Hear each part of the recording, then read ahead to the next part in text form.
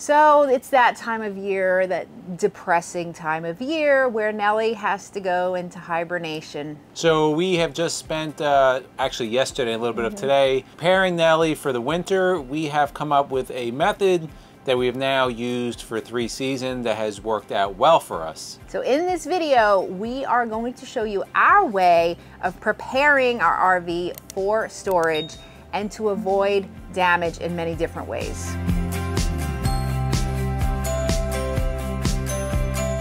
Hey everyone, it's Izzy and MJ. Thank you for joining us. Let's get right into it. So number one is we remove almost everything, not everything, but almost everything. So we go through the cabinets, the plates, mugs, things like that we'll leave, but we get rid of most of the paper products, things like that. Obviously all the food, the spices, it's all gone in the cabinets over here. Obviously the fridge and freezer are empty, but in the pantry, all the food's gone. We take out all the sheets, the pillows, anything, the towels, you name it, it goes inside. One little tidbit of information some people may not think about is if you're gonna leave any appliances on here, especially the toaster, remember to empty that toaster and clean it well because crumbs collect at the bottom of the toaster, which is going to attract the mice. So just keep that in mind. If you're going to leave things on here, you gotta make sure it's completely empty. So number 2 is gonna be a thorough cleaning, more so than we normally do in season. Now what that's gonna include is all the countertops, windows, the window panes, any of the woodwork, the cabinets, the top of the slides, the dashboard, all that stuff is included. So what do we use to clean? We use a couple things. Lysol wipes work great if you want to disinfect everything. We do that. And Simple Green works pretty nice. I don't use this on glass or wood because it will stain wood and it will straight the glass. But this stuff works really well also. It's just the Aero Cosmetics Wash and Waxol. You can use this on your glass. You can use it on metal. It works really well. If you want to use furniture polish on your wood, whatever you normally use to clean inside, you can do that on the RV, and you can do it very quickly because it's so much smaller. Number 3 is we clean all of our appliances. Now again, we do that on a regular basis when we're using it, but we really clean it now. So we get the stove, the microwave. I made sure every crumb was out of any nook and cranny. We use the same products that Izzy mentioned, the Simple Green. Also for the sink, the stainless steel, we use this. I mean, you can use any stainless steel cleaner, but we give a really good scrubbing and cleaning in there. So everything's nice and crumb-free and shiny. Number 4, we're gonna take out all the HVAC filters. So for us, they kind of run all the way down the ceiling line, and they're foam filters. You're just gonna take, you actually saw the dust that just popped out. So I'm gonna take these out today and we're gonna clean all these. These are pretty important. These are gonna allow your HVAC system to work efficiently.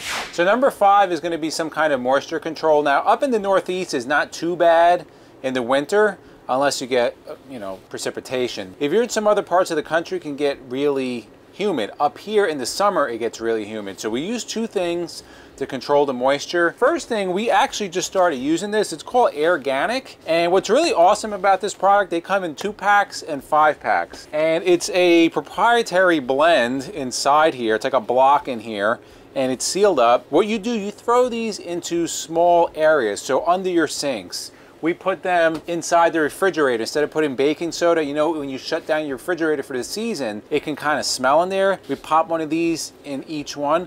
But what's really cool about this is that it's earth friendly. It's made in the USA. It's 100% organic and reusable. So once this hits like that 50% level of moisture, it'll start to dry itself out. Until then, it'll keep absorbing moisture in this block. We used to use the, what would they call? The DAMPRID. The DAMPRIDs. The DAMPRIDs are cool, but you got to keep throwing them out, right? That goes in a landfill. These things, you use them all the time. So we put this in any drawers, containers, or cabinets, like we said. The second thing that we use, we have a dehumidifier. I believe it's a 32 pint or 26 pint. And we run that in the front of the RV. And what that does, it keeps the moisture levels here between like 40 and 50%. And we just empty it like once a week. It works awesome. Number 6 is one of Izzy's favorite. We vacuum the carpets and everything actually, but we also steam clean the carpets. So in order to vacuum, and this we keep on here all the time, it's a Musu rechargeable vac. This thing works great. And also what we like about it is it has this light on the front. So what that does, especially with pets, we're able to see, we shut the lights out, and it's like a little science experiment for Izzy, but he goes around and he tries to pick up all the dog hair. That's really, really helpful in that. So guys, the carpets, definitely vacuum, steam clean. Number 7 is going to be rodent control. Now, when you're in storage and you're not using it, your RV a lot, this is when those little critters like to come around. So like MJ said, one of the most important things is get the food out. They want food. Second most important thing, any holes, any voids that go from the outside to the inside of your RV should be covered with steel wool or copper wool, as well as a foam sealant. We've done that as best as we can, but they can still get in if we miss an area. So we take some other preventative measures. Now, I don't know which one of these work, or they work as a combination. What I will tell you is that we haven't had rodents in any of our RVs. So we keep the same recipe. We use a couple things. Number 1, the ultrasonic pest deterrent. Now, I don't know if those work. Some people say they do, some people say they don't. They may not work. They're relatively inexpensive. We have them plugged in the cabin as well as the basement. We haven't had mice. The second thing is these things, rodent repellent. This is our fresh cab. This is just all organic, different scents that they don't like. Peppermint oil, I think there's oregano oil and some other things. They actually smell nice. They come in pouches, boxes, small pouches. You throw them in areas where mice may get in. Under the sink in the bathroom, in cabinets, places like that. They're not supposed to like the smell. Third thing, Tomcat rodent repellent. Again, this is essential oils, and in here it has peppermint oil, cinnamon oil, garlic oil, as well as something to propel it out. Well, I will spray this all along the floors. I do also spray this underneath the hood on all the wiring. Mice, and I know this for a fact because this happened to my brother, they like to chew on wires, and for some reason they like the rubber wires under the hood. So I spray this on there every 2 weeks, a month. We haven't had that issue yet. Finally, if a mouse does not get the message and chooses to intrude our RV, then will we use traps. Now, we haven't had to do that here. We have done that at home. I'm actually, I think, 4 for 4 catching mice, and I catch them quick. You're like a masochist. I catch them quick. So we will set up traps if necessary. I do check this every couple of weeks in the places where you would see droppings if they were come out. We haven't seen them yet, but we will resort to traps if necessary. Number 8 goes without saying, we winterize. We did a video on that. We're going to link that above. We use air and antifreeze.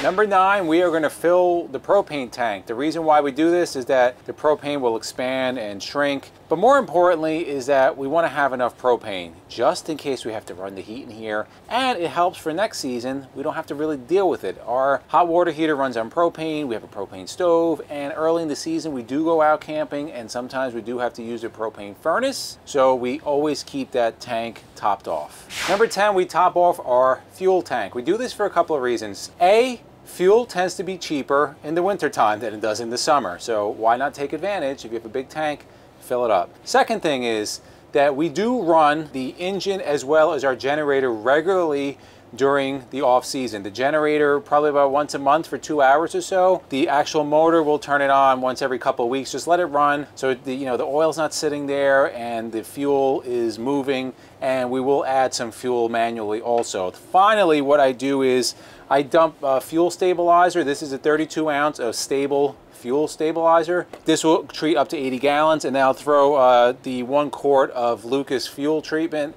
Again, it just helps lubricate things. Maybe it doesn't work. I know this works. Maybe this one doesn't. But guys, it's like 10 bucks for each. Not a big deal. That's what we've been doing. It works for us.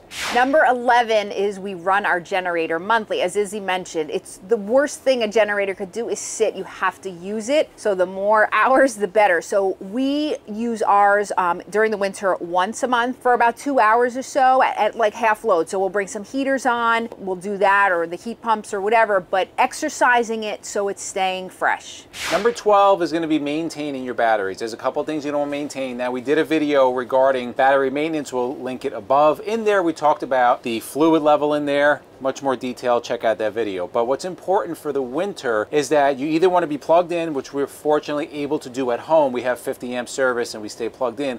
Or you want to put your batteries on a trickle charger, or if you're in storage somewhere where there's no power, you're going to want to disconnect those batteries, and even better yet, you're going to want to remove them and bring them to your home and put them on a trickle charger. With the lead acid batteries, if they drain, and on an RV, there's almost always some parasitic drain, meaning you can cut everything off, something is still going to drain those batteries. If you drain the batteries down to a certain level, they're done. So in order to try to avoid this costly mistake, and maybe in the spring your stuff not working, we suggest either being plugged in or just completely removing your batteries.